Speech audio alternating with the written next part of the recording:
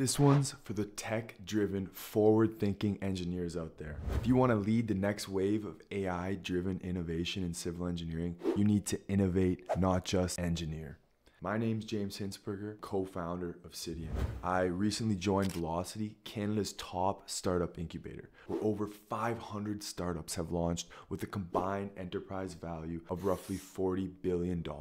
This year alone, more than 400 companies have applied and only 20 were accepted. We are the only civil engineering related company involved, and we are clearly going against the grain. We got in with CID, an operating system, an OS, to scale junior engineers. Think of it as a junior's assistant. And let me tell you, what I learned there completely changed the way I approach projects, teams, and even problem solving with AI.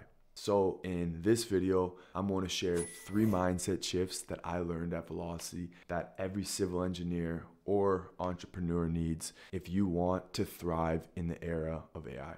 Here's the plan. I'll start with how surrounding yourself with the right people literally upgrade your thinking. Then we'll dive into why you should always be the least experienced person in the room. And finally, how taking breaks strategically can make your AI-driven insights and insights in general really 10 times sharper. Some of these concepts are general and apply to all industries, and I'm just talking about how I have found it in my specific venture. So mindset shift number 1. Surround yourself with builders, not complainers. This is the power of positive pressure. When I first walked into Velocity's downtown Kitchener space, it hit me. Everyone there was building something bigger than themselves. Initially, I'm not gonna lie, I kind of had imposter syndrome, just like I did the first day walking into my engineering class. Am I right to be here? Is this a spot for me? When I got in there were teams working on multi-million-dollar ventures, solving robotic problems, agent voice systems for detecting dementia, pesticide solutions for corn placement. There were so many different things I'd never even thought of, and venture capitalists were going after it. Companies worth several $1 million. The saying of show me your 5 closest friends and I'll tell you who you are is very true, and in this case, it is who you are surrounding with. Here's what happened. Being around that level of energy created what I call positive pressure. You start to notice that the standard of performance rises just by being in that room. You see people grinding all day, you want to grind too. You can't leave, you can't be the first one out, so you have to continue to work and push yourself. The conversations are absolutely electric. You need to be around builders, people who share your ideas, challenge you, and put fire under you, not blowing smoke at you. That's exactly how Velocity works. When you're surrounded by 50 plus founders solving $1 billion worth of problems, you can't help but level up. If you don't, you actually look like the one who is not part of the group. Build your own incubator environment. Not everyone's gonna go to Velocity, but that does not matter at all. I wish I would have known this. Initially, 5 months ago, I would be grinding in my house alone. You get into your thoughts. It's best to be with a group of people who share a similar path and a desire that you do. Even if it's just a small group of engineers who meet up weekly to discuss new AI tools or different data-driven techniques,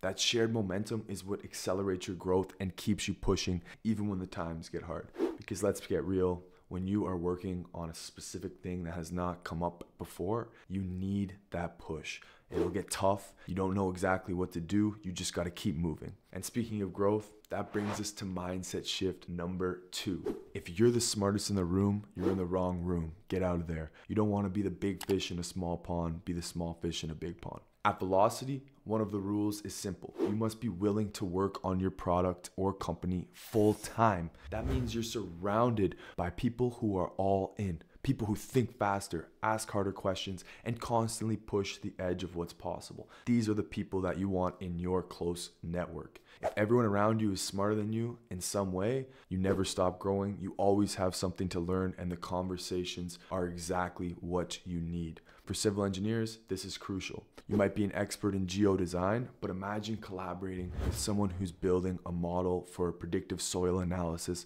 or a software developer who's training computer vision systems to detect rebar spacing errors in real time. Although you may not be studying the exact same thing or working on the same problem, you can share ideas off each other and really create something great. Also, you never know, maybe you'll combine to create something unique and it brings all bit different skills together.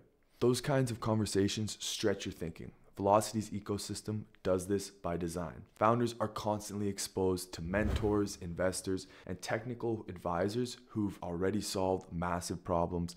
They've been there before, and when you're just starting out, it's important to have this experience. So instead of hiding behind your expertise, get out of your comfort zone. Go find the people who intimidate you. That is the discomfort, and it is data. It's telling you exactly where your next level is. Anxiety is actually your body's way of telling you to change your current systems. If you feel anxious and you act upon and move towards a goal, you'll stop feeling anxious for that time. You go to bed, feel confident, you wake up, you got that anxiety again. Don't worry, I share it with you, but you just got to keep working step by step and you'll get there. Now, mindset shift number 3, step back to step forward. The power of strategic breaks. When I am working, I'm guilty of this. I feel like I gotta be grinding on a specific task, put the headphones on, get secluded, don't talk to anyone. I feel like that can sometimes be a waste of time, the small talk. However, you never know where this is going to lead you. Velocity's innovation arena, their new 90,000 square foot facility, has this central area called the Velocity Main Street. It's not just a hallway, it's literally designed for spontaneous collisions. Moments where founders bump into each other walking and you talk. Naturally, as a human, you're going to talk to someone you walk by. If you're going to grab a coffee, going to grab lunch, you see someone in the hallway, you say hi, you stop, and you have a great conversation. And that's when it clicked for me. Breakthroughs don't always happen in isolation. They can, but sometimes your mind will get stuck on a track and it's not going in the right path. You need to hear other people's thoughts and it can get you out of this rut. As engineers, we love to grind, long hours, focused effort, but you can't brute force creativity. Maybe when you're solving a specific problem that's already been defined and you've already done it in the past, you know what to do. But if you're innovating, you don't necessarily know the path and you got to find the steps step by step as opposed to just knowing it in advance, and having people that are going through the same struggle as you and talking it out can really help. At Velocity, I learned to take strategic breaks. Stepping away from the computer, grabbing coffee with another founder, coming back with a fresh lens, getting out of that same rut that I've been in. 9 times out of 10, those casual conversations revealed insights that completely changed my approach. For civil engineers building AI systems, the same rule applies. When you're stuck trying to train a model, calibrate a data set, or figure out why your LLM integration isn't behaving the way you desire, take that break. You never know, maybe a 10-minute walk can really help you clear your mind and get to where you gotta go. So let's zoom out. Velocity didn't just teach me about startups. It taught me how to think like a founder times engineer. Someone who builds systems, not just design them. If you integrate these 3 mindsets into your engineering practice, surround yourself with builders, seek smarter rooms, take strategic breaks, you'll find that your career in civil engineering will move faster, your ideas will grow bolder, and your AI integration will become second nature. It is key. We are typically introverts that like working behind a desk, but if you want to develop faster, you need to speak with someone who's more experienced or been through the problems you're trying to solve. If you want to stay up to date on how AI is reshaping civil engineering, hit subscribe and turn on notifications. We post weekly, sharing lessons directly from the field and what we're building inside Velocity. Thanks so much for watching, and remember, you don't need permission to innovate, you just need the right environment to make it inevitable.